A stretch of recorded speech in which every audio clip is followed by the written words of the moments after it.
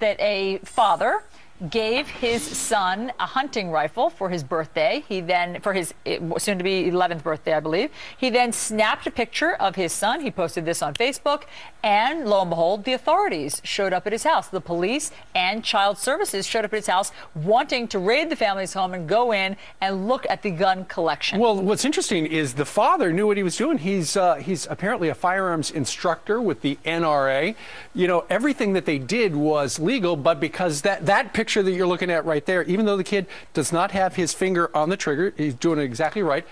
Somebody saw that picture on Facebook and called DYFUS in New Jersey extraordinarily. Anyway, Sean Moore and his 10, 11-year-old son Josh were on Fox and Friends earlier this morning talking about this outrage when the cops came knocking, asking to see the guns.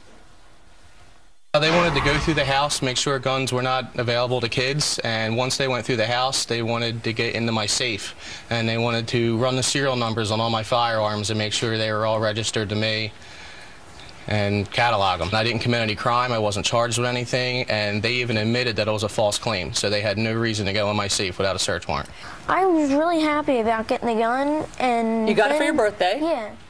And then when they showed up, that was really, it was seriously just getting me really mad about that one. Well, and the extraordinary thing is the person who filed what is essentially a false allegation cannot be held accountable.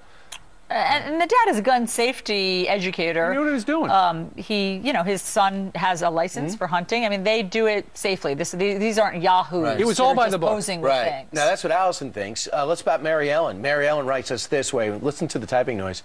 Police state, here we come. The worst is yet to come if everyone doesn't wake up! Exclamation point. How did you know Mary Ellen was going to start with the typing noise? It's a gift.